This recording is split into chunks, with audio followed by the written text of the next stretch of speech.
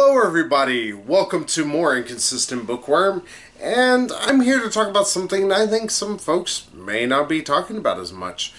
Probably because they don't know about it. In fact, I just picked this up just because I was like, hey, the artwork looks cool on the inside and on the cover, and I like dragons. Because we're going to get into, of course, Drifting Dragons, Volume 1. Because we can't just start at Volume 2, because that wouldn't make any sense. We're not heathens. So, to go over Drifting Dragons, and the reason why it first caught my eye, is the fact that, first off, as you can tell, this is a very kind of steampunk kind of look for everything. And to be fair, it's about people on airships hunting dragons for food, for selling, and all that other fun stuff. Pretty much they are venture capitalists. Yeah, they use it to help pretty much fuel their whole mission of what they do, which is just selling dragon parts the whole time. And I was like, okay, that's going to be cool. Maybe there's going to be, some intrigue here. Maybe there's going to be more to it than just that. And sadly, no. Alright, so Drifting Dragons has some good and bad things. First off, there is the main character, of course, this guy right here, pretty much. His name is Mika, or Mika, I believe. M-I-K-A. Pronounce however you want to.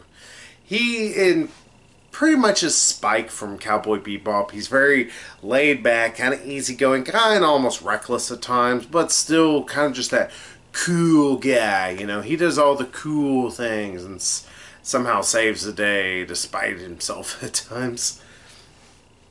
And also, he is a big, lover of dragon meat. And if I can also say one thing this book has in spades, strange enough, is dragon recipes.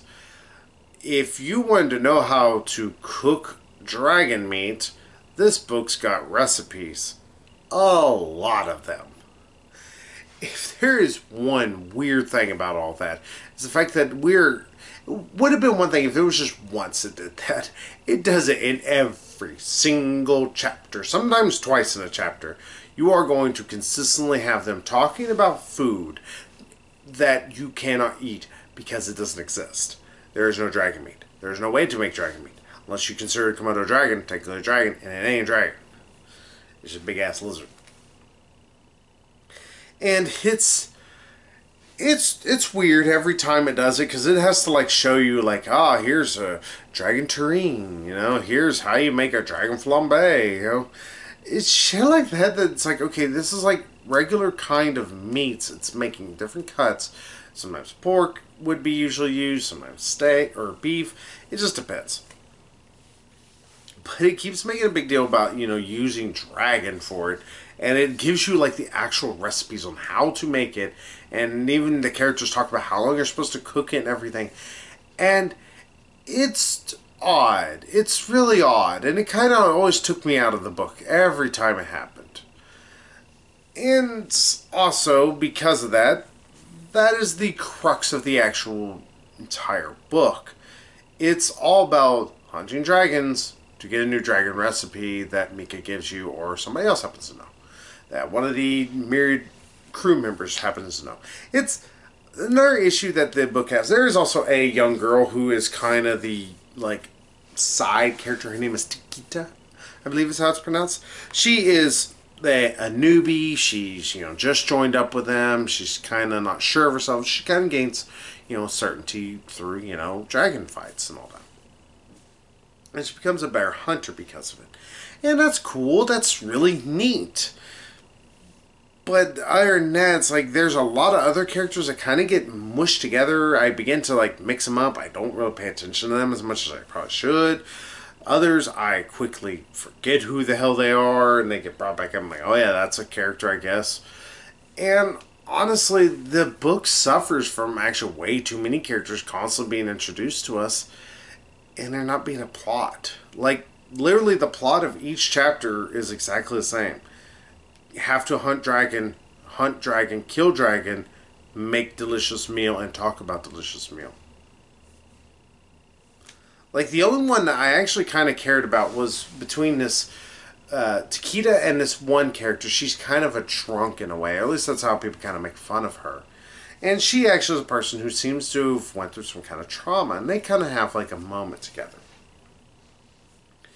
And it's actually kind of touching, and it's dropped the next chapter. It's very bizarre. Like, this is constant, like, hey, here's this, here's this. None of this really flows together, and that's a big issue. It's like, there's never any actual, like, constant narrative. Sure, we don't need them fighting a single fucking clown dragon for the entire volume. Lord knows I'd tear my teeth out if I had to put up with that again. But I would like, something, some kind of, like, actual, like, threat, some kind of agency, something to move it forward beyond just hunting dragons. There is no other plot other than them hunting dragons. It's like they had a really cool idea, had some cool character designs. Don't get me wrong, a lot of it's really cool. It's beautiful artwork too. It was super stylized, super well detailed. There's so much good details going in throughout this, especially in dragon designs and even the people designs. But my God, is none of it interesting. There's not a lot that really makes you care about any of it. In fact, by the time you get done with it, you're like, okay, I read it. I didn't hate it. I didn't care though. And that's the problem. Just by the time you get done with all this, there's no gives a shits about it. The characters are a little too... they're just two-dimensional the entire time. This one is male and has slight characteristics. This one is female, has slight characteristics. Everybody else is paper thin at best. So because that, you can't latch on to anybody. You don't really care about them. A lot of them, like, I had to read up on this again shortly before doing this to remember some of the characters' names. And that's the problem. It's like, I didn't read this that long ago, and I don't remember a single character in this. None of the characters stick with me. Like, My Hero Academia, I remember, or Bakugo, I remember Deku, I remember Toriyama. Actually, I'm sorry, I'm pronouncing his name a little, I think it's Tokiyama. I remember a lot of the different characters.